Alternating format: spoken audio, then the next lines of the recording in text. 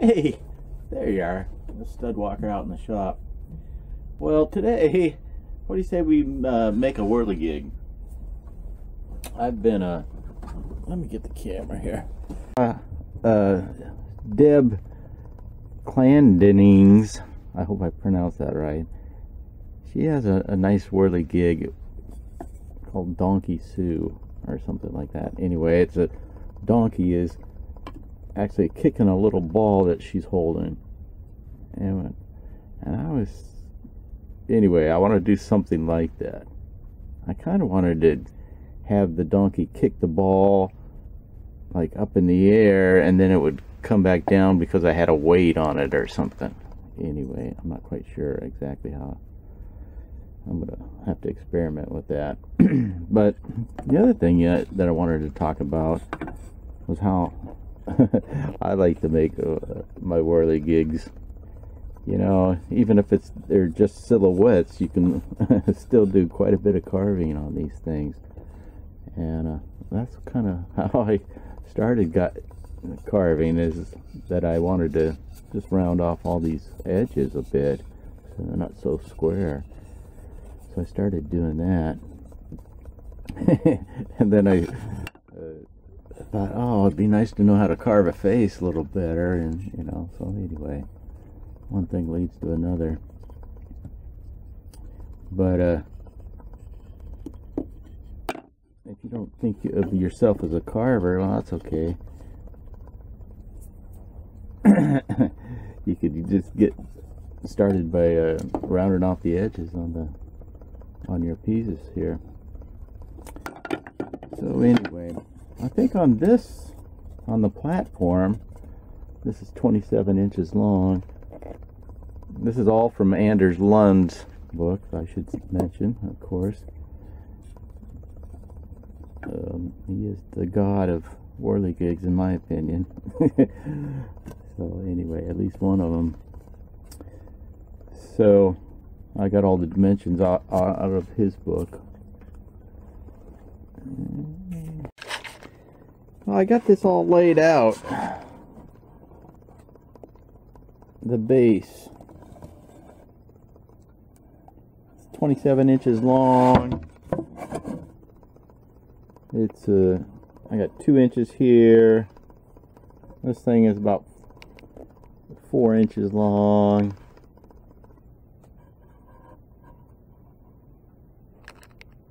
And I think that's 2 inches.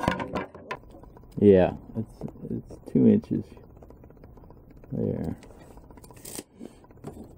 So there's your platform. I think I'll cut it all out on the bandsaw. Sometimes I cut it part way on the table saw, but I'm not gonna mess with it today.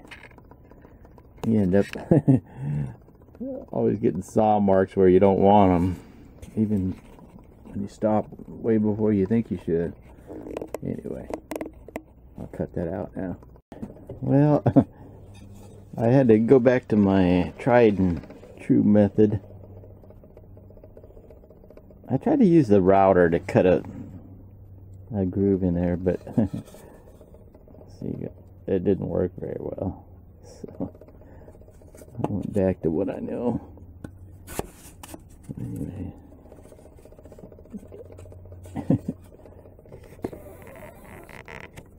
That helps a little bit.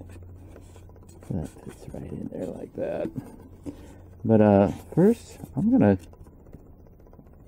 run this through the router and round that over with the router all the way around. So let's see how that works. Well, I get the platform all routed out, and now I'm going to take my rasp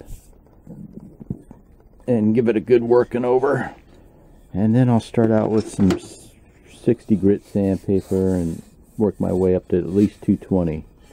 If I'm feeling frisky, I might go up to 400. We'll see. There you are. Well, my philosophy on the whirligigs is make them as fast as I possibly can, but rather to try to make them as best I can. Not because whirligigs are important, because whirligigs are not important. What is important is that how you do one thing is how you do everything. So, it may just be a whirligig, but that doesn't mean that can't be something special. And even if it's just a silhouette whirligig, which is what we're making here, you can still do a nice job. You have to learn to savor your work.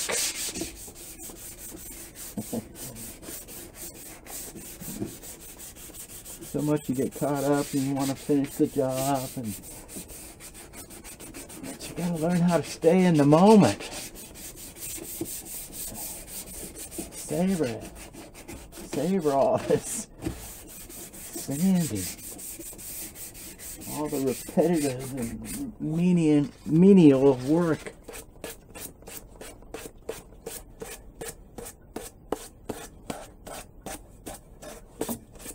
And then it becomes sweet.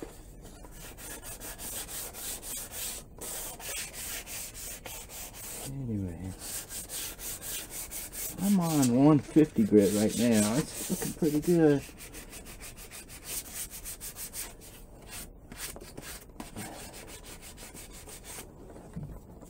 Well, I got this I got this thing all sanded up. See if I can get a good look at it. Anyway.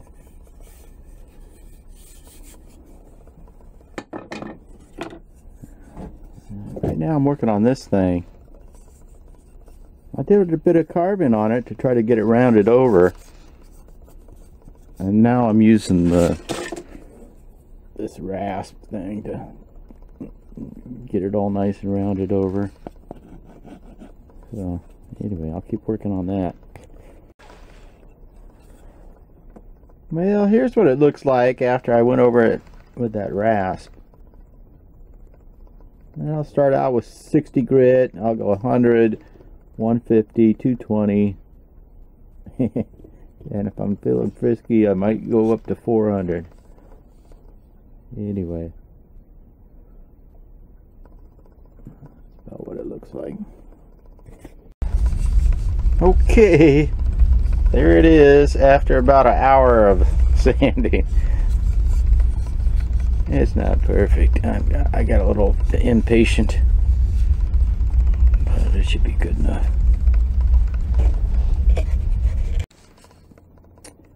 Well, I managed to get a fair amount of carving in on this silhouette. I got a little bit of a face on her. I couldn't get too detailed, but not too bad. Okay, I'm going to sand it all down now.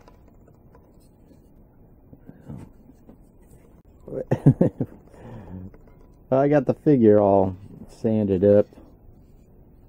Got the best lighting there.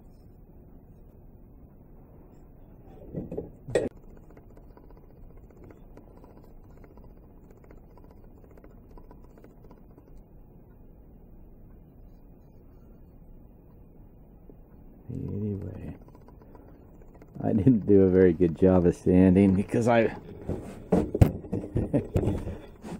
guess I'm getting tired or something. Anyway, that'll be it for this episode. Next up, we'll drill some holes and put it all together. Maybe even paint it. I'm not sure. We'll see. Of course, we've got to get it working too. So, lots of fun stuff to come. Hope this video has been of some use, and I'll see you down the trail.